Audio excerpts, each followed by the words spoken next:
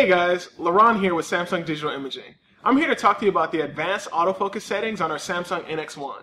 To fine-tune your autofocus based on your shooting environment, there are 3 different sets of options I'd like to walk you through. The first set of options is found with the tactile autofocus button on the top left of the camera. These options are your basic autofocus modes. Press this button and a few options appear on your screen.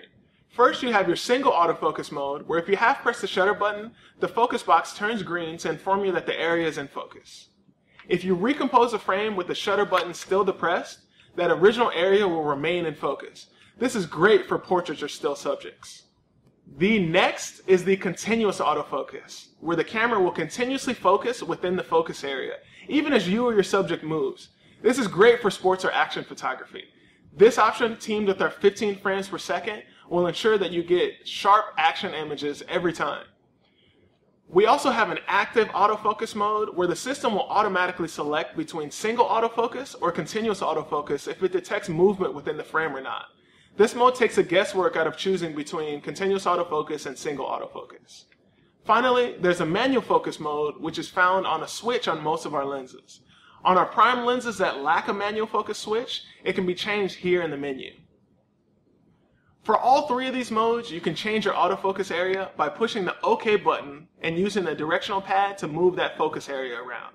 You can also make the focus area larger or smaller based on your preference by using the top wheel found by the shutter button.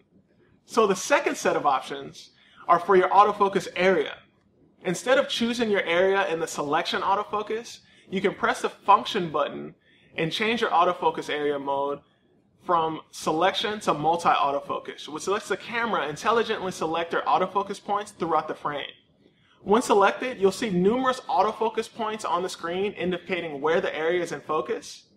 And we've also recently added the zone autofocus mode, which combines your selection area and your multi. So you can select your focus area, and within that area, multi-autofocus will be utilized within that zone. Included in the autofocus area menu, we also have options like face detection and self-portrait mode. The third set of options are found through our touch display. By pressing this touch icon on the left of the screen, several options appear. The default setting is the touch autofocus mode. You can tap anywhere on the frame to find focus and then push the shutter button to capture the image. This is the easiest and my personal favorite option on the NX1. The next is the autofocus point, which lets you choose the focus area, but won't actually focus until you halfway press the shutter button. There's also the tracking autofocus, which will track a subject multi-directionally within the frame, which is really great to track subjects in a frame. Finally, there's a one-touch shot, which allows you to tap anywhere you focus and snap that image simultaneously. This is a great option to get a sharp focus and snap that picture quickly to get a sharp shot every single time. So thanks for taking the time to watch our video, and I hope this gives you a greater understanding of the autofocus system of our Samsung NX1. If you have any questions or requests for future videos, feel free to leave them in the comment section below. Again, I'm Laurent with Samsung Digital Imaging. Thanks for your time.